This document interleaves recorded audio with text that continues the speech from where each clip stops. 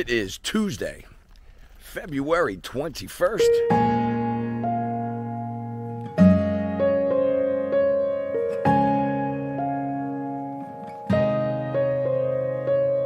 There's something inside me that pulls beneath the surface, consuming, confusing. This lack of self-control, I fear is never ending.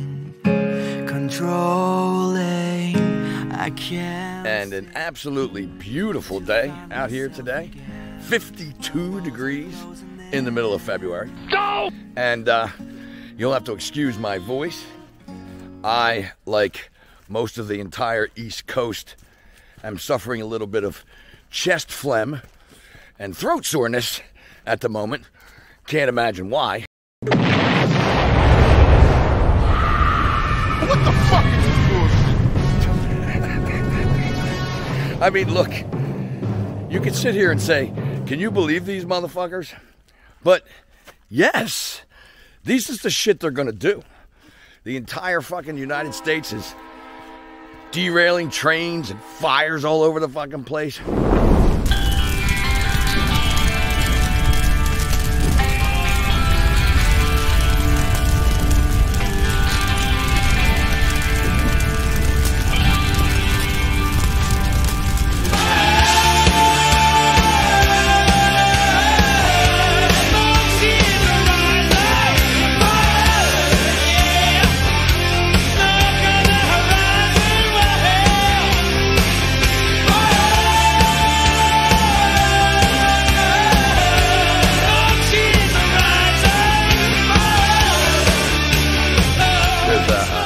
In Brooklyn right now, I just saw breaking out a massive fire.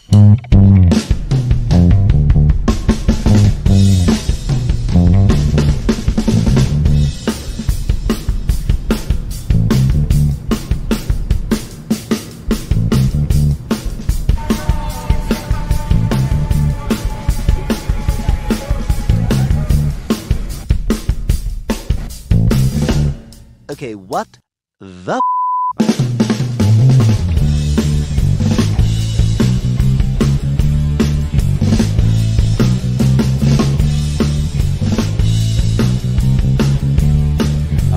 they're all over the fucking place, but we're definitely not under attack in any way. Of course not, don't be ridiculous. It's all happenstance and coincidence and buffoonery. I mean, this Ohio thing, if you think for 1 second that these bunch of retards, I work with retards, blew up this thing trying to contain and save the area from toxic chemicals and exploding it into the atmosphere was their idea. I mean, it's insane to even think this is incompetence and buffoonery. It is clearly purposeful, like every fucking thing else.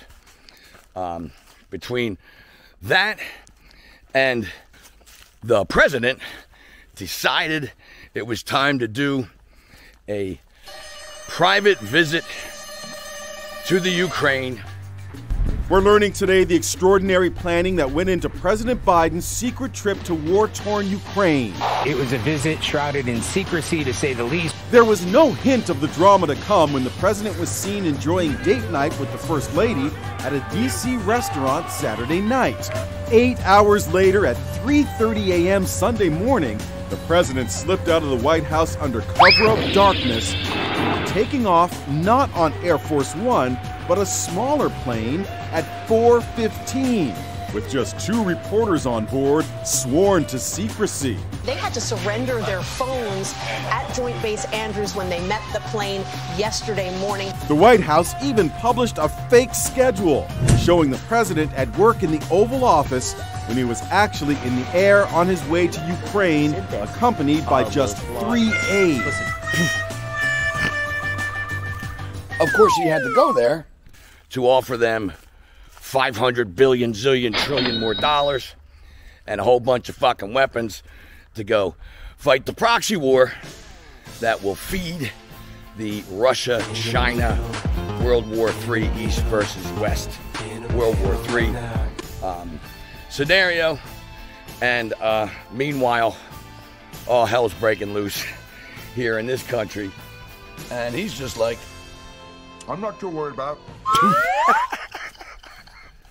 And so, on the lighter, more comical side of the buffoonery, have you seen this one? Whether she's explaining the Russian invasion of Ukraine, Venn diagrams, or her love of school buses, Kamala always brings intellectual heft to her speeches. And you're in for a treat, kids, because this week, Kamala is going to explain space travel. Bob and Doug returned to the Kennedy Space Center. Holy shit. They suited up.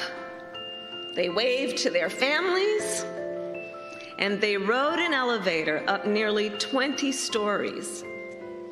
They strapped in to their seats and waited as the tanks beneath them filled with tens of thousands of gallons of fuel. And then they launched. Yeah, they did.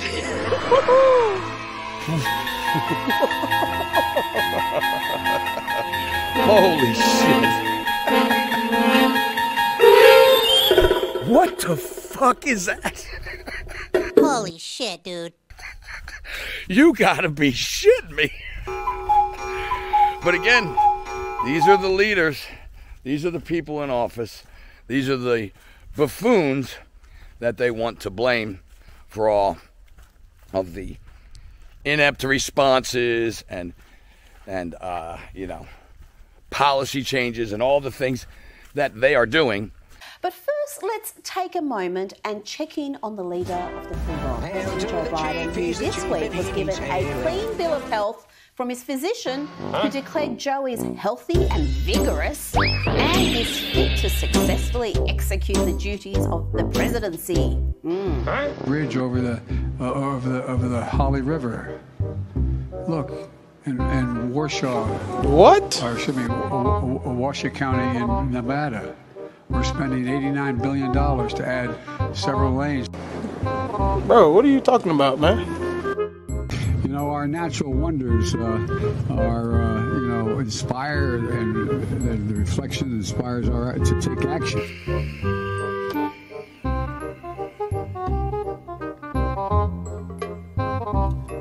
What in the heaven's name are you talking about? You know, America is a nation that can be defined in a single word. I was in the foothills of the Himalayas with Xi Jinping, traveling with him. And that's when we traveled 17,000 miles when I was vice president. I don't know that for a fact. What the hell are you talking about? A solid meeting with Boy,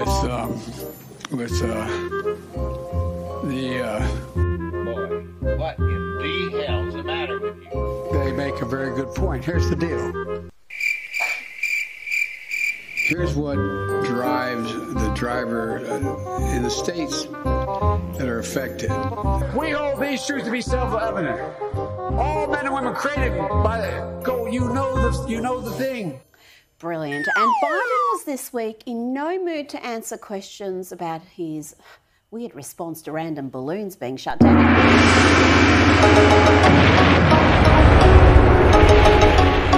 What's happening, hot stuff?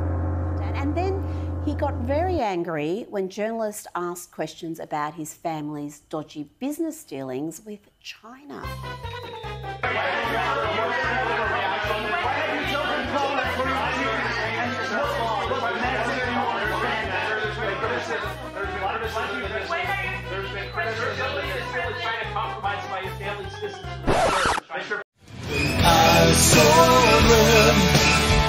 Mr. President, give me a break, man. Did you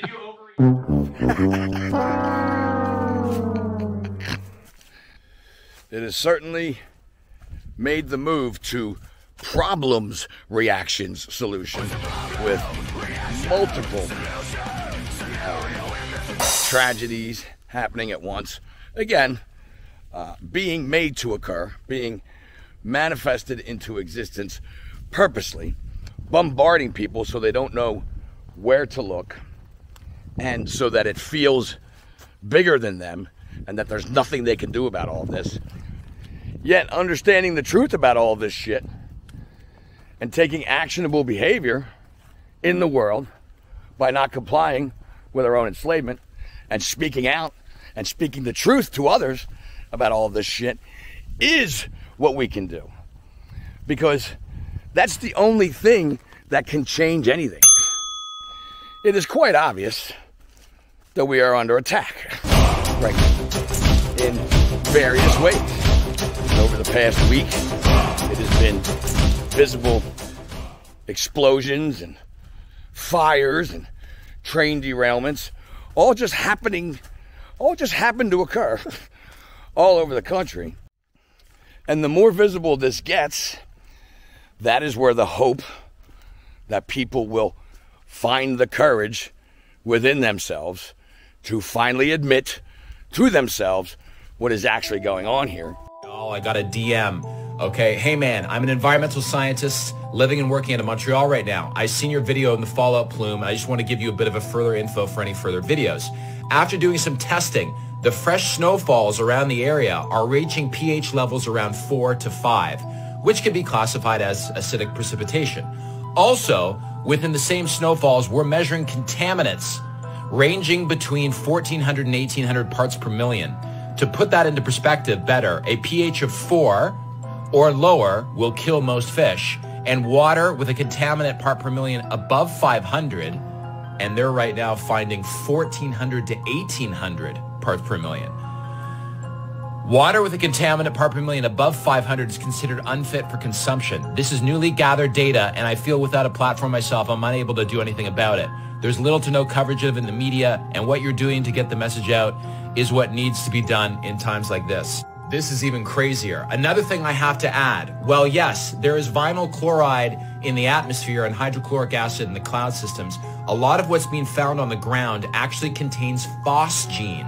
Now, this sounds legit because in my last video from the Washington Post, they said that phosgene was one of the chemicals that's released when the vinyl chloride is burned. So this makes sense. This is lining up with the Washington Post article.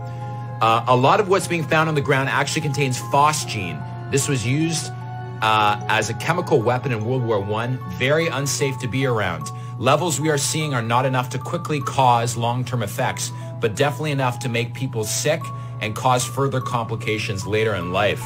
I mean, make no mistake, what we're seeing now is nothing compared to the false flag they're going to cook up to get people to support this fucking bullshit Ukraine war more and more. They're going to have to. And they're going to do it. And the war will continue to rage and build into the East versus West scenario that they are attempting to manipulate into existence. And in order to do that, you got to get people behind that war. Well, remember what happened in 9/11? People got behind that war, and they will do something most likely similar to get people to support the agenda that they are attempting to manufacture.